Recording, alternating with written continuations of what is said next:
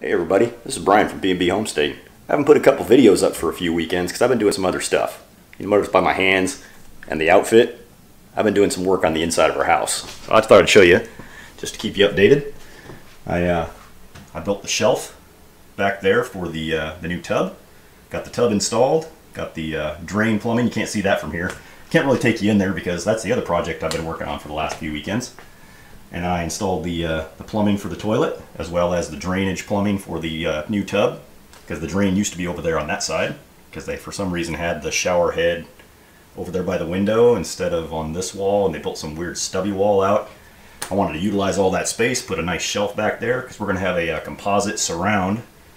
It's like it's either going to be quartzite or some other material that's going to be big sheets and slabs put on the walls around the surrounding the tub, as well as that shelf there. So that way it's going to give you a nice place to put, you know, your shower stuff, and if you'd like to take baths, you'll have candles, that kind of thing that Paula likes to do. And then this plumbing over here is the existing, and then I went ahead and I've got our new tile installed, got it all leveled, and it's all installed. Looks pretty good.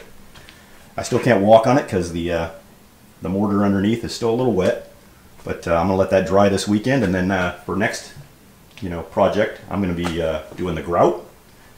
And then I've done enough drywall and stuff myself over the years in our house that I'm tired of doing it, so we're going to end up hiring somebody to do the drywall in here. I still have to put in the can lighting, as well as the new outlet, or not outlets, junction boxes for the lights up there. So we're going to have lights above the vanity area and the dual sinks, as well as we're going to have a row of can lights that go along through here, so you're going to have dual lighting. That'll be dimmable. And then, go from there. And then we get the drywall done. We're going to get that surround put in, and this bathroom will be done. And one more project off the inside of the homestead, so I can focus more on the outside. All right, talk to you again.